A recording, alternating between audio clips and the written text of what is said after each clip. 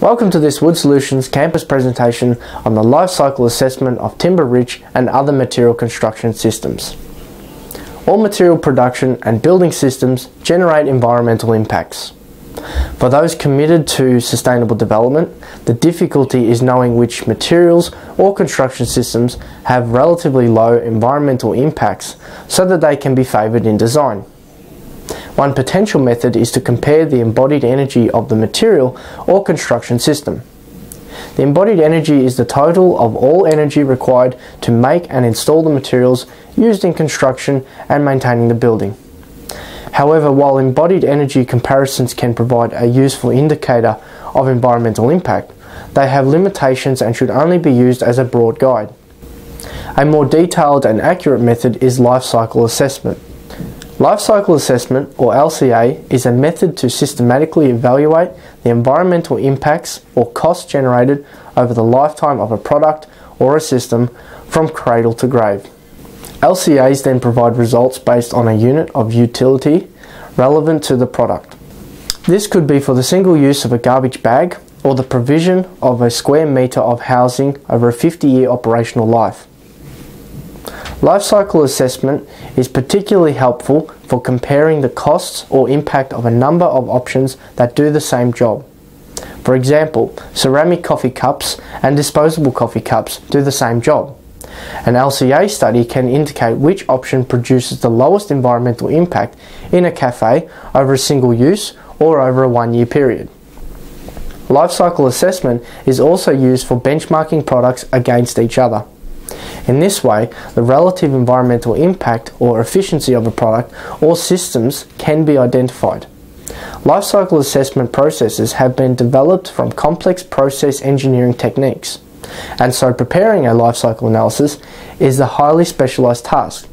The stages in a life cycle analysis include setting the study's goal and scope, such as the functional unit of a comparison and the system's boundaries, compiling an inventory of relevant inputs and outputs of a product or system, evaluating the potential environmental impacts associated with those inputs and outputs, and interpreting the results of the inventory and impact phases in relation to the objectives of the study.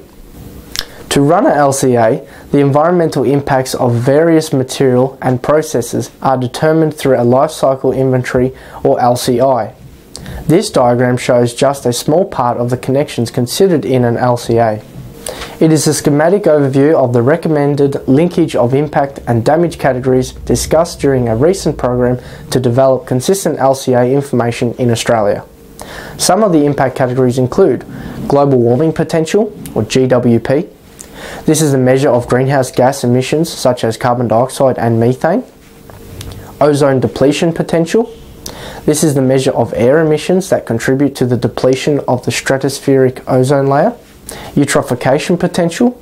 This is a measure of nutrient enrichment that may cause an undesirable shift in species composition, such as algal blooms.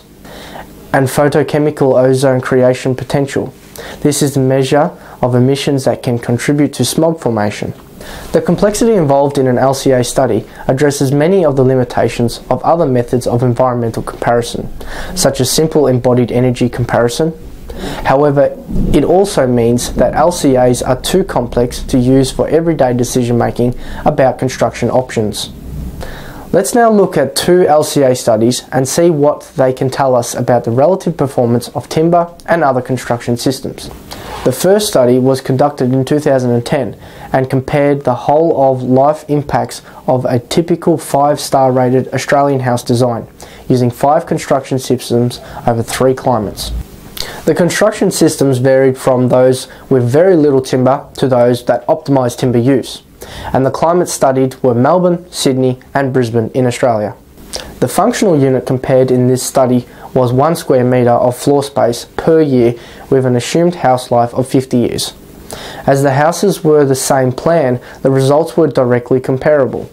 They include the CO2 emission generated from making and installing the material in the building and operating the building for 50 years. The general result was that the timber-rich solutions had lower greenhouse gas emissions than the solutions that used less timber over the 50-year period of operation. This is obvious for each climate zone. The emissions savings are about 11% for Melbourne and up to 24% for Sydney. What is also obvious is the higher greenhouse emissions for houses in Melbourne, the blue columns in the chart. This is because Melbourne's climate is colder and houses there have much higher operational energy than houses in Sydney or Brisbane. Another result from this study was that the proportion of greenhouse gas emissions embodied in the materials can be high. For the options that use very little timber in the Sydney and Brisbane climate zones, producing the materials contributed more than 43% of all greenhouse gas emissions associated with that house.